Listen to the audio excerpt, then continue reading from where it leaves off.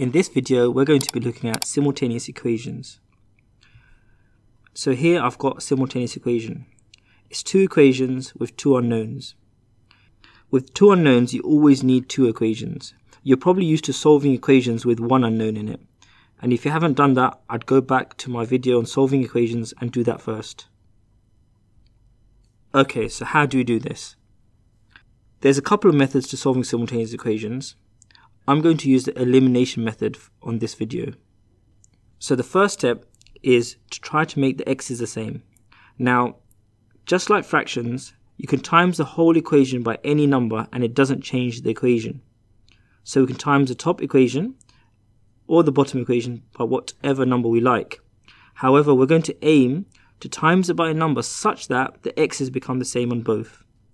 So on the top one we've got 2x and on the bottom one we've got 3x.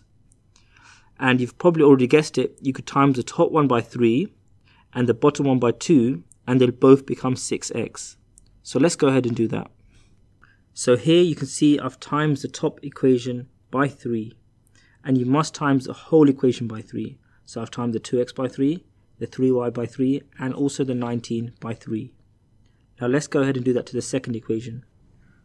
So here I've times the bottom equation by 2. And that's including the 3x, the 2y, and the 16. You must times the whole equation, otherwise you'll end up changing the equation. And we've managed to make the x's the same. They've both become 6x. So as a rule, you can always remember if you have 2x and 3x, just times them by each other. The 2x you can times by 3, and the 3x you times by 2.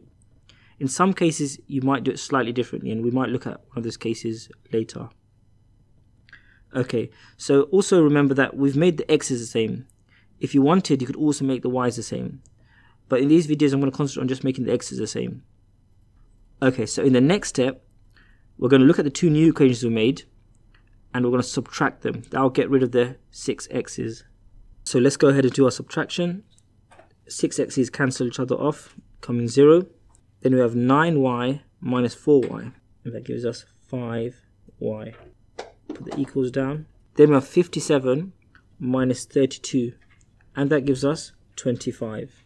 Now look here, we've got a nice easy equation now. We've got 5y equals 25 and there's only one unknown, so you can just go ahead and solve it. So if you've done the video on solving equations, you'll know to just divide both sides by 5 because that 5y means 5 times y and you'll just do the opposite, giving us y equals 5. Now all we got left to do is solve the x. Since you've got the y, you can now use any of the first two equations, or even these ones. Preferably we'll use the first two equations. Just throw that y equals 5 in, and you'll end up solving the x. So let's write down one of our first two equations. So I'm going to go for the first one, which says 2x plus 3y equals 19. So I need to put y in as 5 into my equation. So the 2x can stay as 2x, plus, and now I've got 3y. But I know y to be 5. And 3y means 3 times y, so I'll just do 3 times 5, giving us 15, and the 19 stays as 19. Now, again, this is going to be some solving equations, so get rid of that 15, it's plus 15, so we're going to minus 15 from both sides. This side, the 15 just disappears, and here you're going to have to minus 15 as well, and 19 minus 15 is 4. Now simply divide both sides by 2, left hand side just becomes x, and 4 divided by 2 is 2. And you've solved your simultaneous equations. So here we've got another set of simultaneous equations. Okay, so let's try and make the x's the same as before. Now, you could times them by each other. So the top you got 2x and the bottom you got 4x. So we could go ahead and times the top one by 4 and the bottom one by 2, making them both into 8x. But you might have spotted an easier way to make them both the same. The 2x can just be multiplied by 2, making the top one 4x. And the bottom one can be left the same, and they'll both be 4x. And that will probably be a little bit more simpler. So let's go ahead and do that. So here you can see I've times the top equation by 2. And remember, I've times the whole equation by 2, so every element has been multiplied by 2. And remember, the second equation, we're going to leave it as it is, because it's already 4x. So we'll just rewrite it as it is.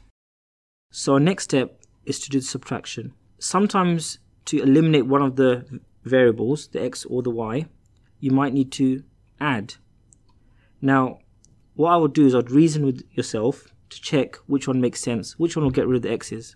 So here, for example, if I added 4x plus 4x, it will become 8x, and it's not being eliminated. And remember, this is the elimination method. So, since it's not being eliminated by adding, it must be subtract. 4x minus 4x, which gets rid of the x's. Okay, so 4x minus 4x is nothing. Now you've got 6y subtract minus 2y, so you have a minus minus situation. You've got 6y minus minus 2y.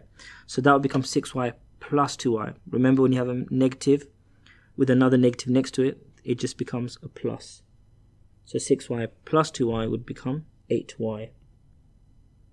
Then we have minus 2 minus 22, which is minus 24. And you probably know the next step. Just divide both sides by 8, and you have y equals minus 3. And now our last step is to get the x. And remember, we're just going to put this y value in to one of our first two equations. And it could be either of the two. Okay, so 2x can stay as 2x. But here we've got plus 3y. And we know y to be minus 3. So 3y means 3 times y. And we're going to do 3 times minus 3, which is minus 9. Now a bit of algebra. Add 9 to both sides. And we have x equals 4. Okay, so here's our third example. Now, looking at the x's, we've got 5x and 6x. We're just going to multiply them by each other. So the 5x, I'll times it by 6. And the 6x, I'll times it by 5. So here I've multiplied my first equation all by 6. And this is my second equation times by 5. Just be careful with the minus 2y. When you times that by 5, it's minus 10y. It's always the signs which cause mistakes in these type of questions. So as before, we're going to do subtraction, because that's what will get rid of the 30x's. So 30x minus 30x is nothing, so that disappears. And we've got 6y subtract, or you can say 6y minus 10y. Now of course we've got a minus minus situation here, so it becomes 6y plus 10y, giving us 16y. And we've got 66 minus 90, which is minus 24.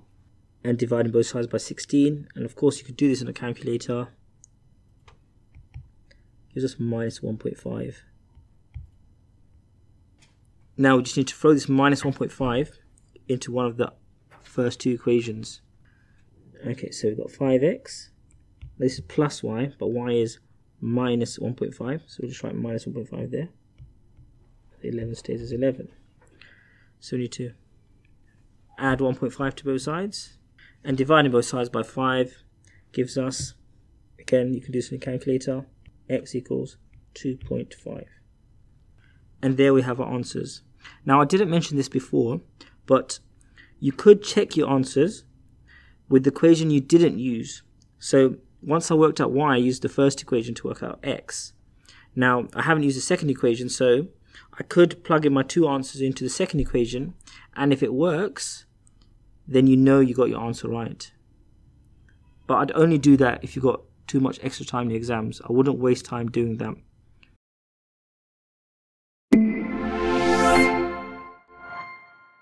I hope you found that video useful.